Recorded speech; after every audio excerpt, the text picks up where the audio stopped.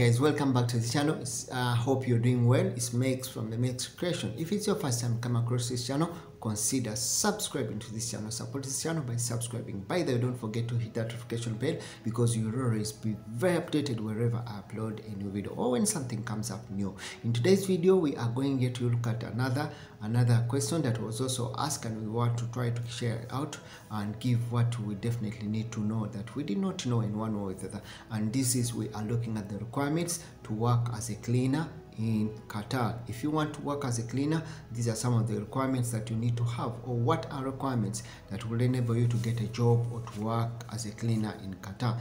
Some of these requirements may look a little bit very similar in one way or the other, but remember, you need to have them, or you definitely need to possess them for you to have a job. One of the requirements, you should have what you call a passport with you. Remember, when we talk about passport, a passport is a travel document that will enable you to move or will enable you to work in another country or an interterritorial of another country, to cross over from your country to another country. So you need definitely a passport before even your plan of moving, or anyone any plan of moving to some of these countries. Make sure you have a passport with you. Then still also we look at what you call a work visa. You should have a visa. Now you should have someone that is going to sponsor you for that job.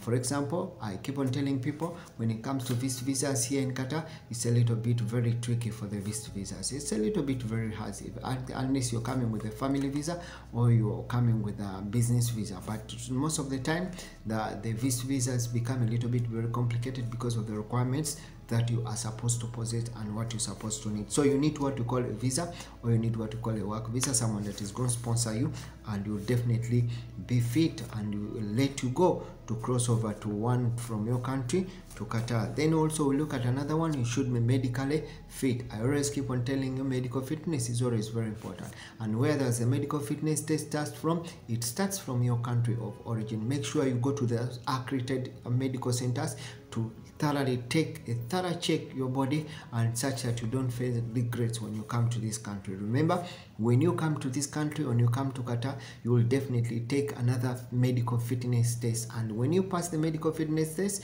that means you are free to work in the country. When you fail the medical fitness test, definitely the only option the employer or the sponsor will have to do is to repatriate you back to your country, because you will not be used and you will not be issued what we call a residence permit in those regards. Remember, medical fitness is also very important, so make sure it starts with you, and it starts from your country of origin. Then also we look at another one, is what we call the contract. The contract is also very important.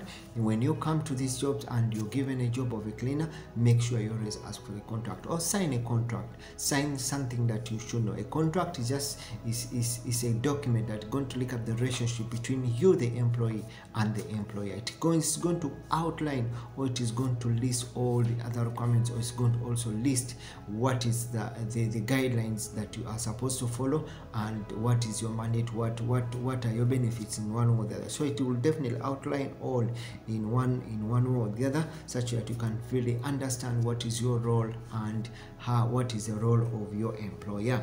Then in case for some situation, if you have any relevant document, you definitely have to have that document, because remember, when we are talking about interviews, when we go to some of these interviews, they will definitely ask you, do you have any experience working as a cleaner? Definitely you're not going to say no, because every day is cleaning. You say I may be volunteered somewhere to do the cleaning. That is also another experience. But in case you have a relevant document, please move with that document. It's always very important, because sometimes you may get a job where you're cleaning in a hotel, housekeeping, you're doing as a cleaner in the housekeeping, and you never know, there may be a promotion looking for someone that has a created document or has some kind of education, and you may be elevated in that status in no way. That is the added advantages of moving the document aside with you, and you never know, one chance may come and you'll be elevated or picked out in one way or the other to move on with anything or to move above that.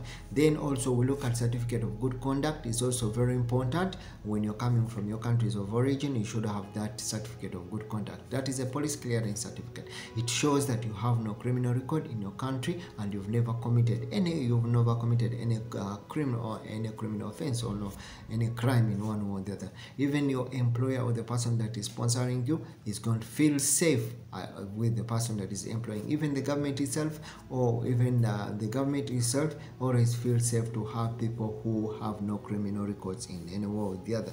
Then also we look at the age. The age also works from 18 years to 30 years if you want to be a cleaner in Qatar to some extent.